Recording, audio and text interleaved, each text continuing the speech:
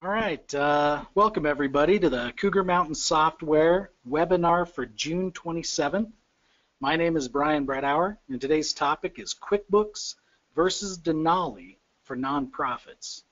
This webinar will be presented by none other than Cougar Mountain Software's very own Jeremy Beistlein. He's our systems trainer, an accountant, and he's been with us for a number of years.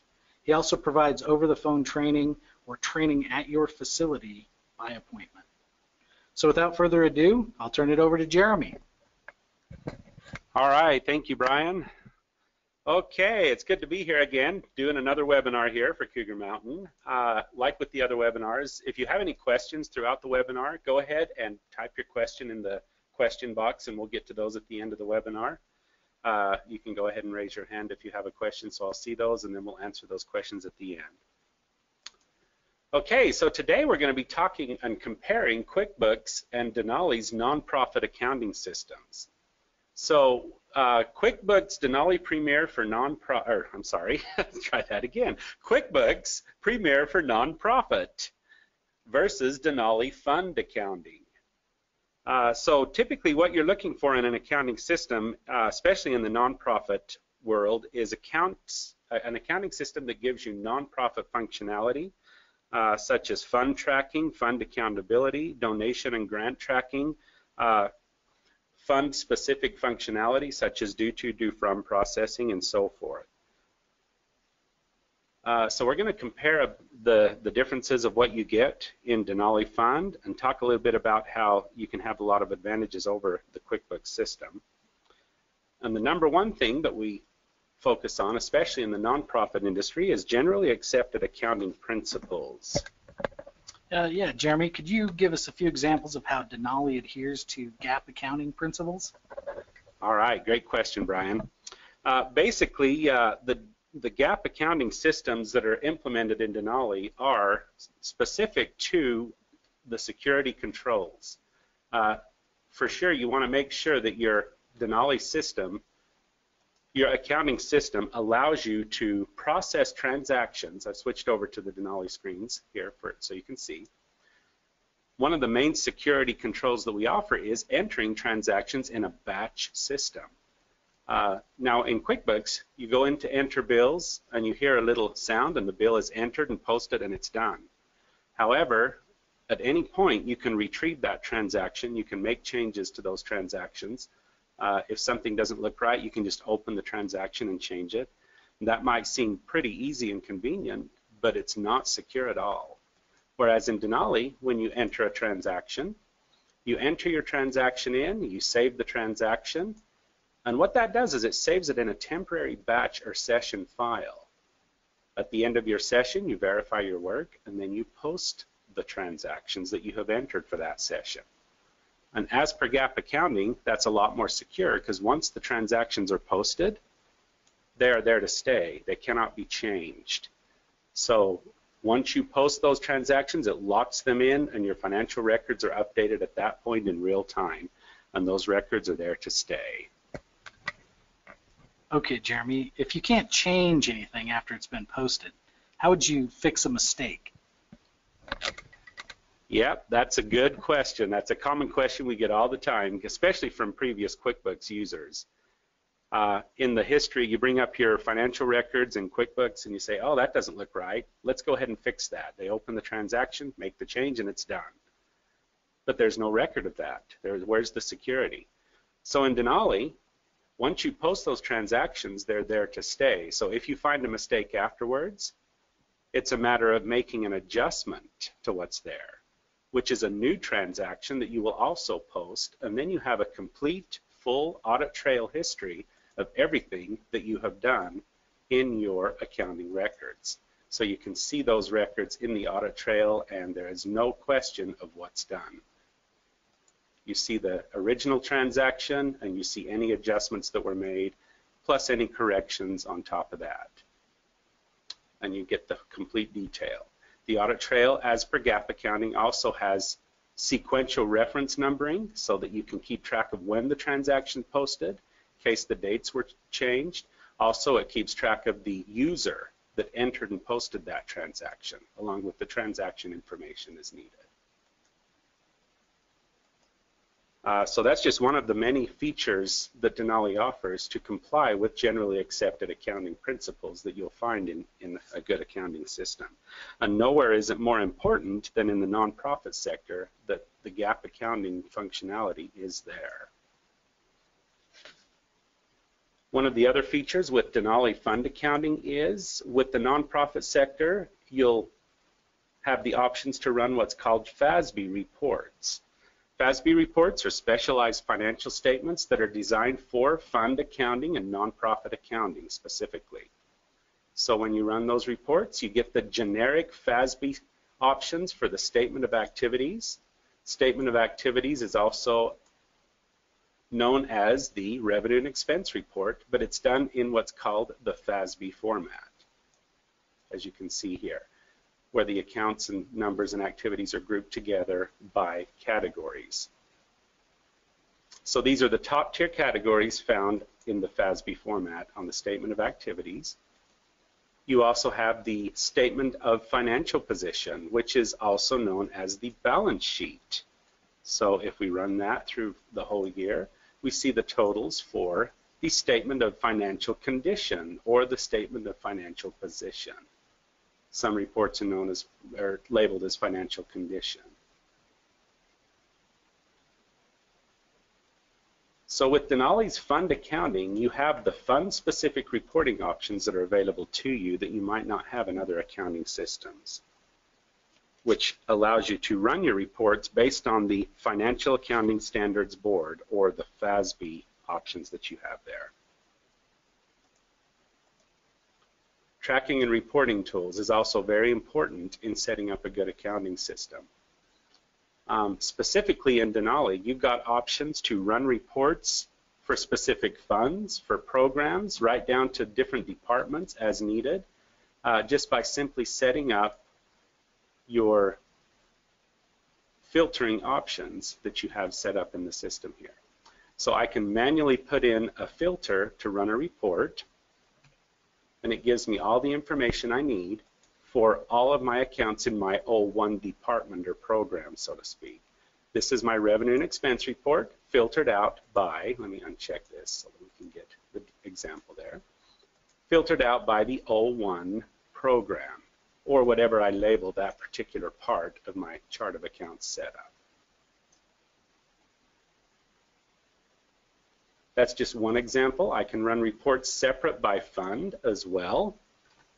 And that way I don't have to show everything. I just want to see what's in the administration fund in this example here,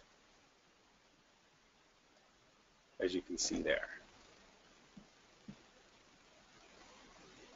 Some of the reporting options you have in Denali Fund Accounting are far superior to a lot of other accounting systems.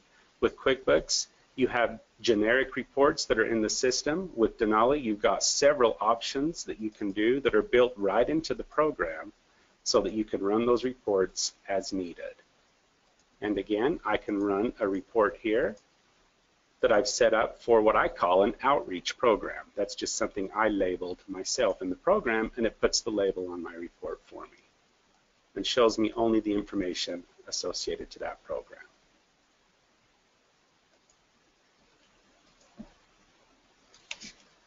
Some of the other options you have in fund accounting in Denali is that you can generate and customize your own reporting. It's very important that you keep track of end-of-year donation statements in a nonprofit accounting system. QuickBooks does provide an end-of-year donation statement, but it's pretty much generic, and what you see is what you get. With Denali, you can customize that statement along with any other report using the Crystal Reports Writer program.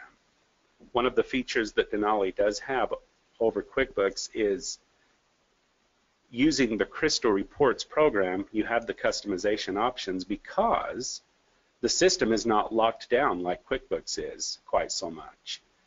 With Denali, you have direct access to the Denali database as needed to generate the information on the reports that you need. And the end-of-year statements is only one example of that. You have any other reports that are in the system that you can customize using Crystal Reports. Denali is also scalable to grow with your organization. With QuickBooks, it's limited to some extent. With Denali, there's virtually no limit that you can do. You can set up your different funds as needed for your organization, and you can have unlimited funds as needed. In my system, I've only got 4, but there's no limit to that. You can set up your chart of accounts numbering system to expand as needed. My system, I have a simple 10-digit account number broken up in 3 parts: the account number itself, the program, or the fund. But you can expand that to be as big as you need, up to 6 parts, and up to 50 digits total on the account numbering structure as needed, just however you need to set it up. So this right here is a very complex account numbering structure, as you can see there, but that is certainly not a problem in Denali's fund accounting system. You can keep it as simple as needed or get as complex as needed for the various programs that you run. And again, because we do not lock down our database, the system allows you to easily transfer the data that's generated in the Denali program to Microsoft Excel for expense tracking, for budgeting, or for whatever purpose you need to get that information out. Excel is only one of the many programs you can transfer. You can set up direct data links with other database programs as well as needed. We also have a great budgeting system in Denali, which I believe QuickBooks is lacking on. With Denali, you can set up budgets as simple or as complex as you need based on the chart of account structure. You can set up a separate budget for each accounting period or do a total budget for the year. And in doing so, you can generate those budget reports and import and export the budgets easily to Microsoft Excel. The import-export is very nice because a lot of people like to use Excel and the formulas in Excel to create their budgets. So you can set up the budget in the Excel spreadsheet and import that directly into Denali, and then that lets you run your budget reports as needed. Several options for running the budget reports that are available to you. You can have a simple budget report or a complex budget report as needed.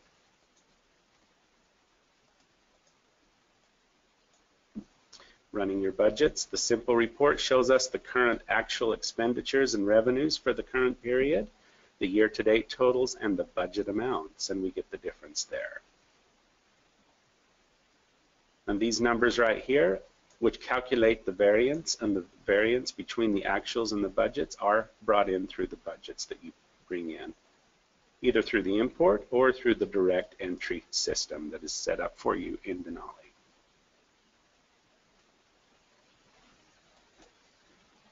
Okay, moving on here. And of course, with all of the data that's coming in, Denali has built-in tools to run charts and graphs showing you your financial state as well. Or you can use certain programs like Microsoft Excel or Microsoft Access to generate your own tools based on the data that Denali has generated. The Denali system does have a built-in system for that, known as the dashboard, that pops up the information right on your screen to give you a snapshot view of what you're looking for at any time. Okay, so what are some other differences that Denali and QuickBooks are different? What are some other differences that Denali has over QuickBooks? QuickBooks is limited to 25 users. Denali, there is no user limitation. So when you're setting up your users in Denali, you can set up as many users as you need to in the system.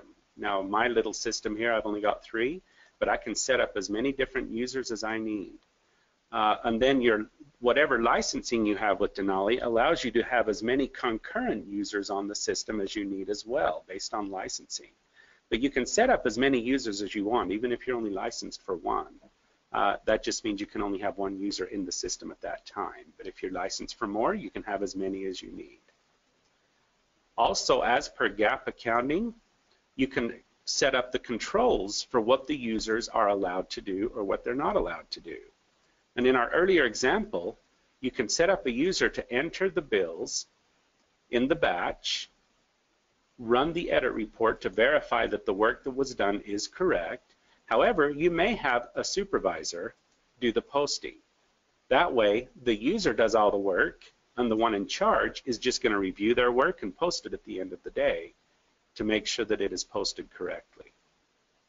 Another principle in GAAP accounting that allows you to keep full control over what you're allowed to do or what the users are allowed to do as well.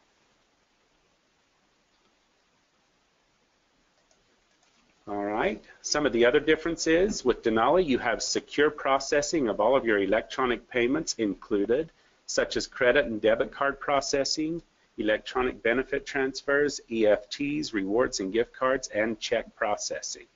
If you set up Denali's point of sale or sales system, you can directly integrate credit card processing into Denali as well.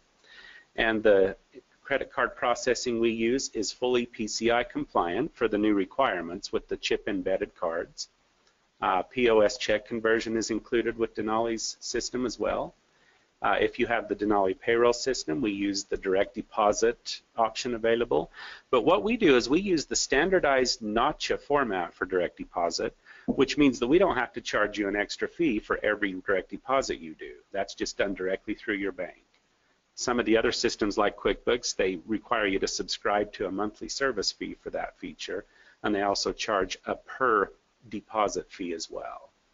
You won't find that with Denali. Same with receipts and payables. You can run standardized ACH direct electronic transfers for vendor payments or customer payments coming into your organization, which could also be used for donations for donors in a nonprofit organization. We did talk a little bit about the audit trail. It's very important to have a secure audit trail that shows all information, all the transactions that are posted, including any corrections or changes that were made. And in Denali's audit trail, we also have the option to drill down to the transaction level itself. So if I go up here and run the audit trail report, and I run that for, let's run it for the year so we can see everything there. The system brings up account totals, and then you can drill down to period totals, to a listing of the transactions, right down to the actual transaction itself, which gives you some great options. Let me run it for my revenue and expense accounts. There we go.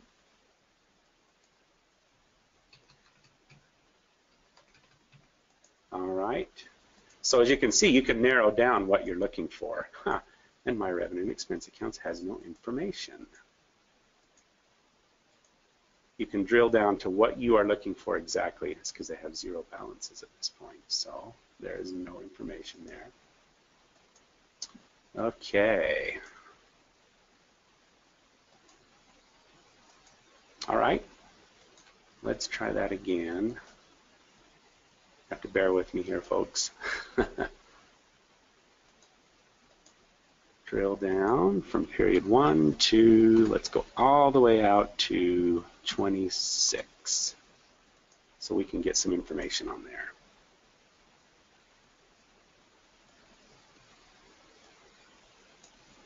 There it is. Now we're seeing some information here, and you can scroll through the different accounts that are there that are available for you. You can double click on any account and it brings up the information that you need. And if I double click on, for example, one of my revenue accounts here, this brings up a list of all the transactions in the revenue account. And I can double click one more time to actually get the transaction itself right on the screen. So this is also a feature you see in the QuickBooks ledgers, where you can double click and drill down right to the transaction itself. So all the information is there. But the difference is because we're GAAP accounting, I cannot change this information here. I have to enter adjustments to correct anything, which is going to list separately in my audit trail. One of the great security features that you have in the Denali Fund accounting system. Okay. So it's very important that you have a secure GAAP accounting compliant system that tracks everything as needed here. We talked about the posting reference numbers, how they are in a sequential numbering system. That's important because you may have users that enter a transaction on a different date, but the sequence will still be in line with the other transactions on the audit trail, so you can see that. Fund accounting scalability is very important. Unlimited funds, delineations, and bandwidth to handle as many accounts at a large scale, as large as a scale as required. Restricted funds, unrestricted funds, temporary restricted funds, those are all options you get with Denali's fund accounting. Unique fund entry, specific fund functionality. You can also have separate fiscal calendars, fiscal years for the different funds as needed, separate charts of accounts as needed for the funds, and the specific fund balancing entries, such as the automatic due-to-due-from processing. Those are all features you get with fund accounting in Denali that you might not find in the other systems. Using filters to give special reports, we kind of covered that a little bit, to show the different reports for different programs or segments of your organization. You can customize your own income statements for different parts of your program or different staff members as needed. You can do detailed income statements as opposed to rolled up income statement totals for the board of directors. The Denali system is done in a modular-based system that allows you to build on that as needed. So as you can see here in Denali, you have several different options: accounts payable, accounts receivable, general ledger. You even have options for sales. You have options for inventory. Sales is loading up here in just a sec. That's really handy for organizations that might have a gift shop, or the nonprofit where they have a thrift store and they're raising funds through sales in their thrift store. All of that can be included in your Denali package: inventory tracking, purchase order tracking. But you only have to get you're not required to buy the whole package. Like in QuickBooks, you get the QuickBooks Premier for nonprofit, you get an entire package. With Denali, you can pick and choose what you need. You might not need the point of sale system. You might not need inventory. So you don't have to get those unless you need them. And all of the modules are fully integrated, so they talk to each other. Whenever I do something in accounts receivable, it automatically hits the general ledger, of course. Any deposits coming in through donations or customers through accounts receivable will automatically post to the bank rec for the bank reconciliation. General ledger accounts can be set up as detailed as needed. It's a simple account setup, or it can be as complex as you need for your organization, with the account numbering structure and the different restriction types and report groups that you can assign to each individual account as needed. So Denali and QuickBooks have some similarities in the customer service and support. QuickBooks and Denali both provide pricing information, deployment information, and a feature set. One thing that Denali Fund excels in is we do our own in-house support, whereas we provide support directly here. All of the support representatives you work with are working right here in the United States, here at the Denali headquarters. We also provide training to our clients directly as well. So we don't outsource these services to other companies. Matter of fact, I'm actually one of the trainers. So if you sign up for any of the training services, you would probably be working directly with me or one of our other in-house trainers that we have.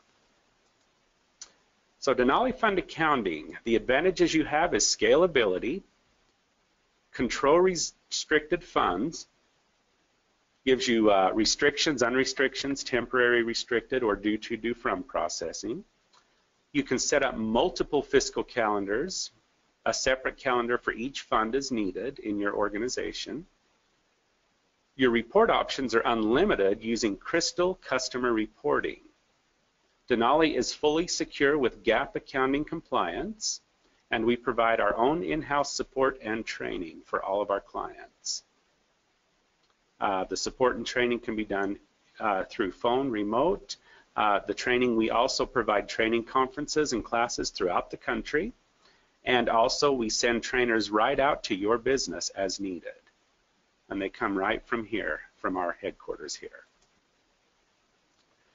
Okay, so any of you who are interested in switching to Denali, if you currently are using QuickBooks, we've got a new feature that we just added as well, where you can import your basic information from your QuickBooks database into Denali.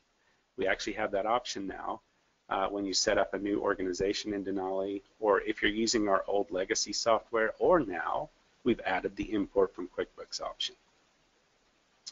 All right, so with that, let's go ahead and jump to any questions. If anyone has any questions, make sure they're typed into the Q&A section on the webinar tool, and we'll go ahead and answer your questions for you.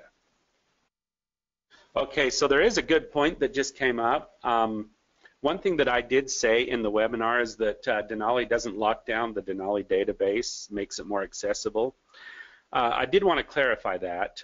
Our database is very secure. It is locked down.